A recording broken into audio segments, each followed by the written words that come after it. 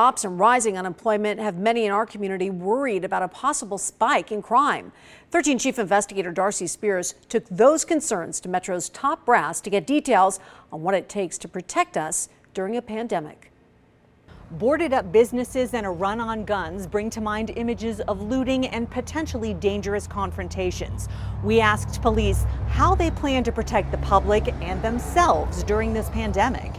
Wood-covered windows and padlocked doors are the new now, with all non-essential businesses being forced to close for the next few weeks. Obviously, there are areas that have started to cause us concern. Security around places where the larger crowds are going. Grocery stores, big box stores. Assistant Sheriff Chris Jones says Metro speaks almost daily with those corporations and has increased police presence at many of their locations around the valley. We have not seen civil unrest. So far, police say people are being decent. And we want that to continue. But with respect to security for businesses that are closed or companies that are closed and no one is there, we've also stepped up our patrols, so you'll see more officers in the strip malls. Hoping to prevent break-ins and burglaries by people well aware nobody's inside. We haven't seen that increase yet. We did anticipate, with all of these businesses being closed, a potential rise in burglaries to those facilities. And like I say, we were ahead of that. We deployed strategically. This downtown business only recently boarded up, but already there's graffiti here and on several other businesses down the street. For now, one might say that appears to be the most prevalent new crime. Otherwise, streets are largely empty, with few cars and even fewer pedestrians.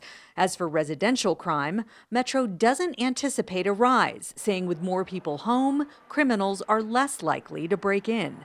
During crisis or during economic downturns, your average citizen does not turn to crime. That's not the way it happens. Instead, what we see is people who are already engaged in criminal activity tend to increase their criminal activity. And they also tend to get creative. Thinking of new ways to victimize people, like going door to door and pretending to be from a utility company, or devising online or telephone scams. Metro says the biggest uptick they anticipate will be domestic violence and child abuse.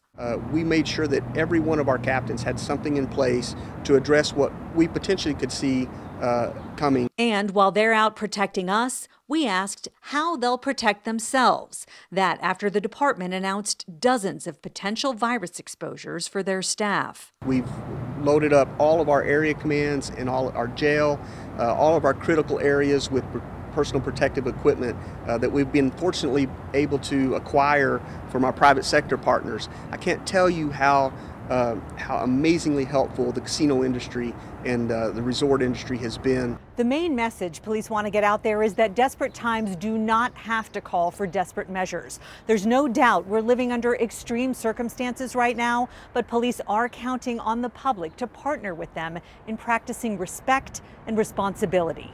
Darcy Spears, 13 Investigates.